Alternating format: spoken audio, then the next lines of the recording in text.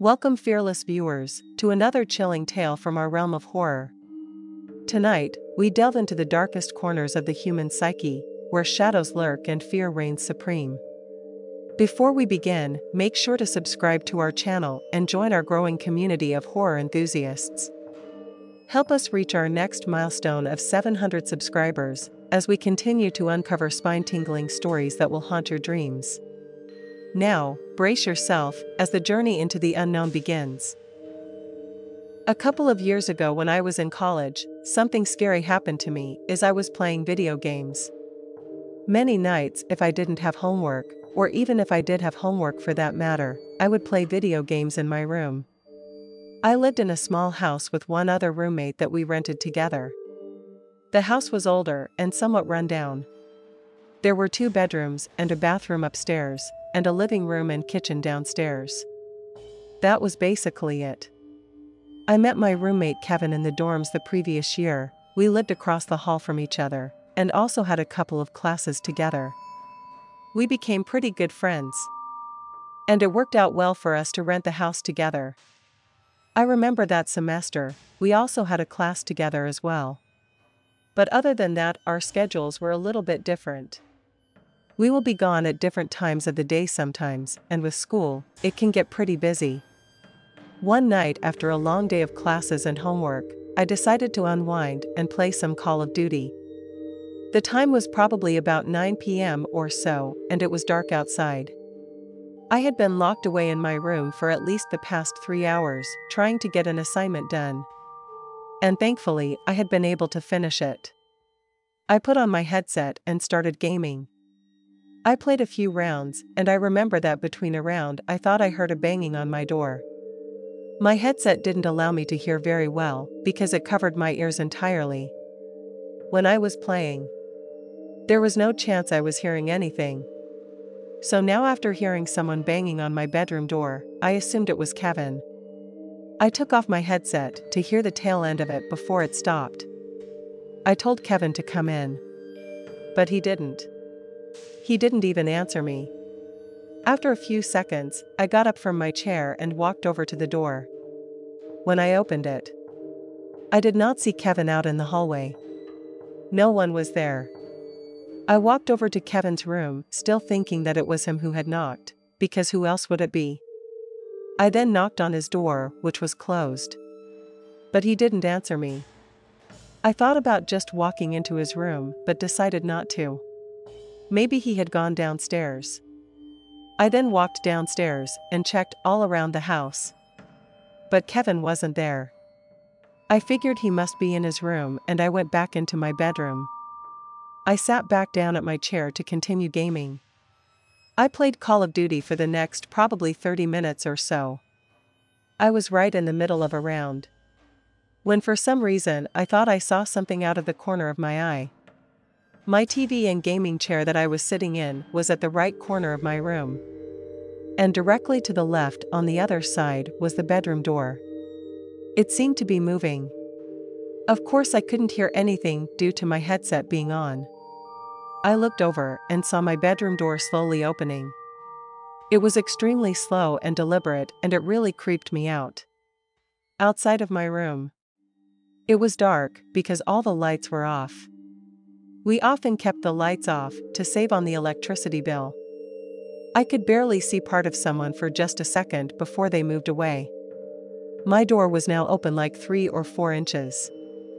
And it had been completely closed before I got the chills from seeing this. I was hoping that it was Kevin though, but I just had a bad feeling like it wasn't him for some reason. I picked up my phone and sent Kevin a Snapchat asking him if he was home. He responded pretty quickly saying no, he was at the school gym working out. My creeped out feeling got 10 times worse. Somebody was in our house, and I didn't know who or why my mind started racing. And I was afraid the person inside might be dangerous. I couldn't bring myself to leave my room. It seemed like a big risk to me. I had no kind of weapons or anything.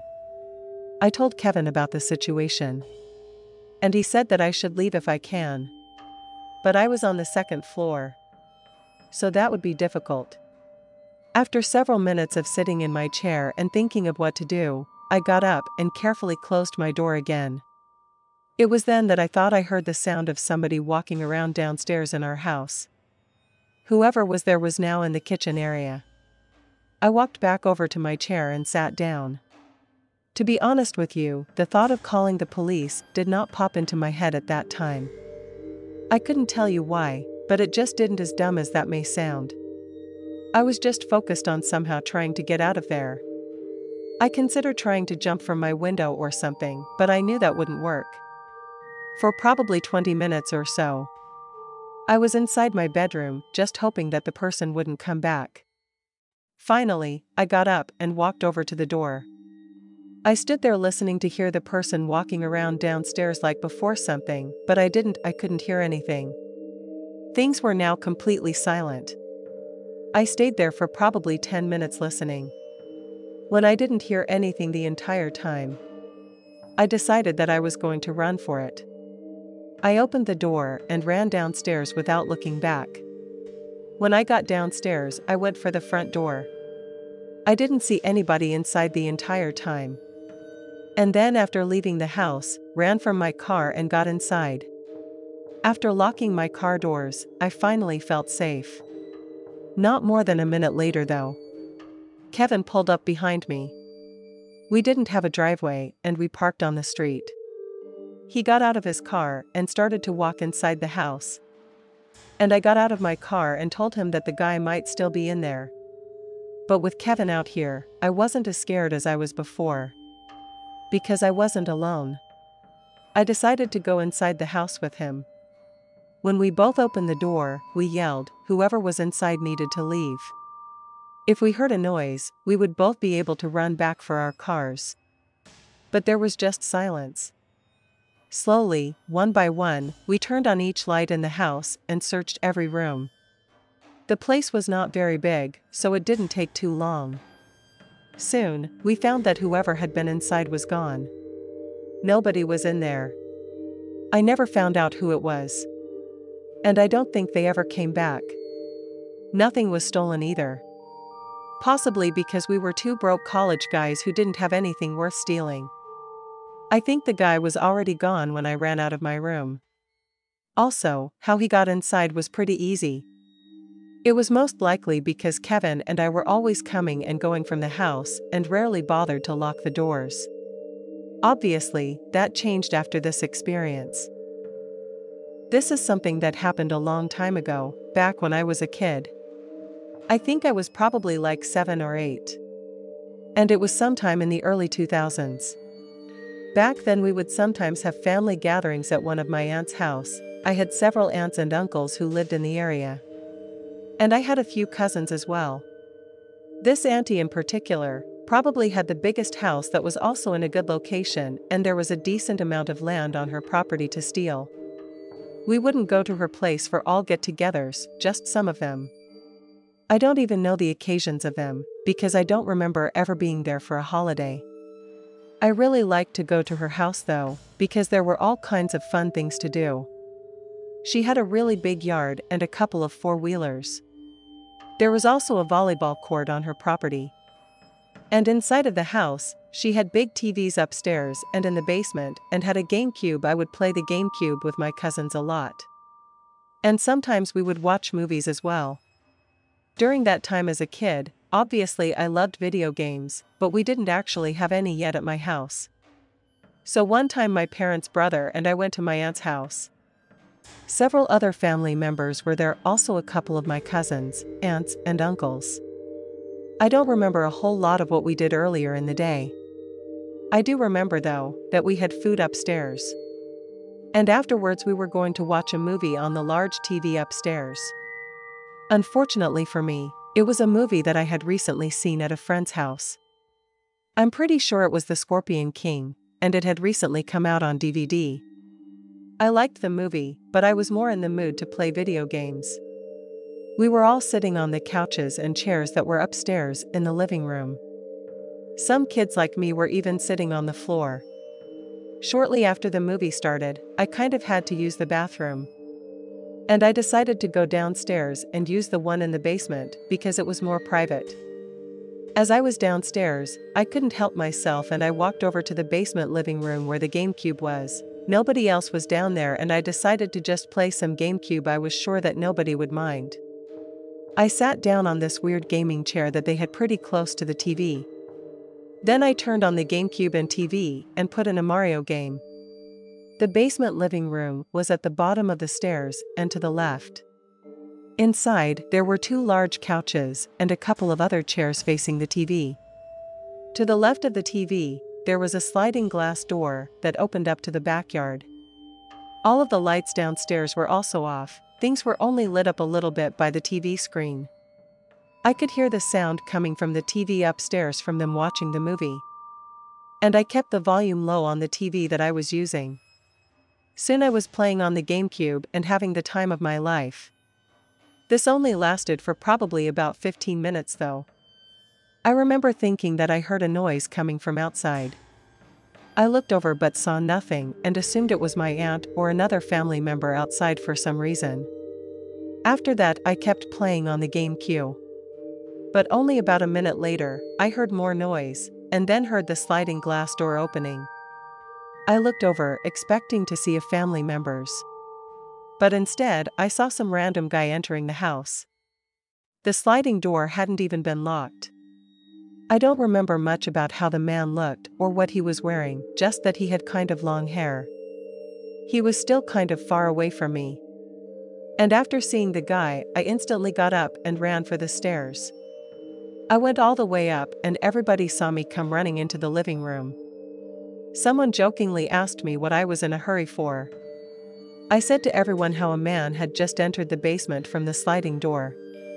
At first it wasn't taken very serious. People thought that I must have seen a family member that I didn't recognize, or possibly a neighbor who had come over a lot. But after some talking, I remember that the movie was paused and a couple of people ended up going downstairs to check it out. The rest of the night is kind of blurry to me in my memory. I just know that after coming back upstairs, most of us had to go into the 2 bedrooms that were upstairs and the police were called. We had to wait for them in the bedrooms. And I know that the man was gone when the police got there, but I'm not sure if he had left before the basement was investigated or after. I'm also not sure if he stole or damaged anything. I didn't go back down to the basement that night at all. But eventually, the police left and we were able to finish the movie. This remains probably the creepiest thing that's ever happened to me. A few years ago, I played a lot of video games. I've always kind of been on and off with gaming. I'll play quite a bit for like a month or 2 and then go a long time barely playing at all. Overall, I'm just not very consistent, and just depends on how busy I am and stuff. This was probably back in like 2018 or 19. And I was playing Fortnite a lot as well as some other games. I played on a PlayStation 4. And sometimes we'd play with friends online. However, most of my PlayStation friends were random people who I'd played with in the past, and they sent me a friend request or something. I didn't actually know them in real life. One time when I logged onto my PlayStation, I had another friend request. I had no idea who it actually was. And I don't even remember the username at all. But I did what I always did, and I accepted it. Then I started playing. Maybe like 30 minutes later, I got a request to join a game on Fortnite. It was from the person who I just accepted the friend request from earlier. I accepted the request to join them in the game because I figured why not. When we started playing, I saw that the other person had a microphone, but they weren't saying anything. I had one as well. And I asked some general questions about the game because we were playing duos. If you don't know, that means we were on the same team. My questions went unanswered though. I figured that either their headset was not on their head, or maybe it was broken. That was not all that uncommon. I stopped talking to them after it was apparent that they weren't going to talk to me. I still didn't know who it was though. And I assumed that it was just a random person that I must have played with some time before. We played around and lost fairly quickly. Then we decided to play another. This time, maybe 5 minutes into the new round, the person finally spoke. It was a man's voice, which was extremely deep. I think they might have even been using some kind of voice changer. The voice sounded very creepy. The guy said my real name immediately, which got my attention. It was followed by a crazy-sounding rant that started out absurd and then got threatening. I don't even remember any of the specific things, because it was so crazy. After he paused, he started talking again and said something like, "If you don't think I'm serious, I know much more than just your name." I was already very creeped out. The guidance said the city that I lived in and the state, and this was enough for me. I hit the power button to my PlayStation and it turned off. Then I went so far as to unplug it from the wall. My heart was racing and I was no sweating. I wondered who that person was and what had just happened. Eventually, after about 10 minutes or so, I composed myself. I turned my PlayStation back on and located the person from my friends list. I saw that he had sent me several messages now. I clicked on one and it was more of the same stuff. I didn't want to read any of the rest. I reported and blocked him and then got off of my PlayStation. After this, nothing else happened. No, he didn't show up at my house or call me on the phone or anything. At least not that I'm aware of. But this still creeped me out quite a bit. So much so that I didn't play any video games for a while after that. Years later, and I still wonder who it was. I played many video games since, and nothing like this has ever happened. I don't know if it was a prank either, because nobody I know ever said anything about it. And I would think that they would have by now. Besides, my friends aren't really the type to do that. Remains a mystery to me. When I was a kid, my best friend's name was Kenneth, but everyone called him Kenny. We're still friends to this day.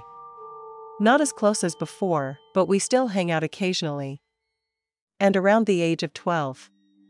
My favorite thing to do was hang out at each other's houses and play video games. He played many different kinds from racing to sports or whatever. He had an Xbox at his house, and I had a PlayStation in mind. One day I went over to Kenny's to hang out. He had an older sister, but I remember that she was gone at one of her friends' houses at the time. Kenny's house was one level and his bedroom was at the far back end and faced the backyard. I remember that we started playing video games in Kenny's room early in the evening. His parents then left shortly after, I think to go out to dinner, but I can't remember for sure if that was it. Anyways, Kenny and I will be left home alone, which wasn't that big of a deal because we weren't too young. Kenny knew how to make a frozen pizza, which is what we were planning on making later. In the middle of playing video games, probably about 15 minutes or so after Kenny's parents left, there was a knocking on the front door. Kenny's neighborhood was fairly quiet and not in the city or anything. So it was sort of unusual to get people knocking on the door. I only lived a few miles away from Kenny in the same general area. So I knew it was a little bit strange. Plus, looking back, it was probably a little after 7 p.m. and the sun was setting. This meant it was probably not a salesman or something like that. We paused the game and were curious as to who it was. Kenny and I left his bedroom and walked through the house to the front door. We looked out and saw a man standing there on the front step. He was wearing a t-shirt and blue jeans. And he then knocked on the door again. You didn't look very professional or anything. To me. It looked like maybe it was one of Kenny's neighbors. I asked him if it was one of his neighbors. And he said no. To my surprise. Kenny then opened up the door and answered it for the guy. I personally would not have done that. And I didn't think that he would either. After opening up the door, the man said hi to Kenny and told him that his parents were expecting him. Kenny said that his parents were gone and left a while ago. Demand and asked Kenny if he could come inside and wait for them until they got back. He said that they knew he was coming and everything. Kenny said no to this and then started to close the door. The guy then asked when his parents would be back. And Kenny just said that he wasn't sure. Then he closed the door. After closing it and locking it, we watched, and soon the man finally began walking away. Then Kenny and I went back to keep playing video games. I was sitting on the floor to the right of the TV in Kenny's room, and he was sitting on the floor to the left. There was a window sort of behind his TV, which I had a better angle of seeing out. Maybe 10 minutes after we had resumed gaming, I was sure that I saw the man walk past out the window. Obviously, I only saw him for like a second. But to see him in the backyard was really weird. I paused the game and Kenny asked me what I was doing. I asked him if he saw the guy out the window, and I told him that I had seen him walking past. Ken. He hadn't though, but he believed me. We both went over to the window and looked out. We couldn't really see anything though. There were trees and bushes, and we didn't have a good view of the whole backyard. Plus, it was dark out. We started talking to each other, wondering who that guy even was. He seemed pretty sketchy. Kenny then called his parents and asked if they were expecting the guy. His parents were not expecting anybody. And they said that they were now coming home. We were both really creeped out and made sure that every door was locked and every window was shut. Then we turned on every single light in the house. We didn't see or hear anything more from the guy. And Kenny's parents got home a short time later. They looked around the property a little bit but didn't see the man. I remember that my mom came and picked me up not too long after that. I couldn't stop thinking about how we potentially avoided a very dangerous situation. You should have never opened the door to that guy. And we're lucky that he didn't force his way in. What his intentions were, I have no clue. And then walking in the backyard was very suspicious as well. Most likely he was looking for a way to break in. And luckily he didn't.